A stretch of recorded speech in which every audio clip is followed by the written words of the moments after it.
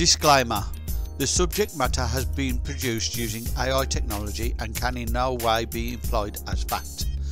The AI works on articles and blogs, so may only be deemed as what others believe, not necessarily the editor of this video. This video is in no way intended as fact or intended to cause undue stress, only for entertainment value. The disclaimer is produced by Tony of Tony's Music. Thank you.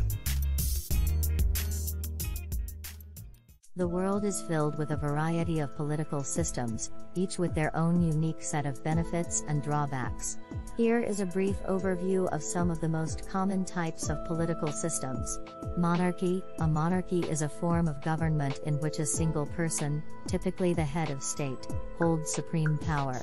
Monarchy has been the dominant form of government throughout history, but in recent centuries, many countries have transitioned to more democratic forms of government. Democracy. Democracy is a form of government in which power is vested in the people, typically through elected representatives. Democracies can be direct, in which case citizens vote directly on laws and policies, or indirect, in which case citizens elect representatives who vote on behalf of the people. Republic.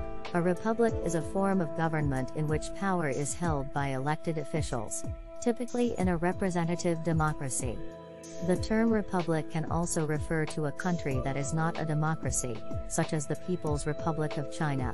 Theocracy. A theocracy is a form of government in which a religious group holds supreme power. Theocracies are often authoritarian in nature, and many countries with a theocratic government also have a monarchy.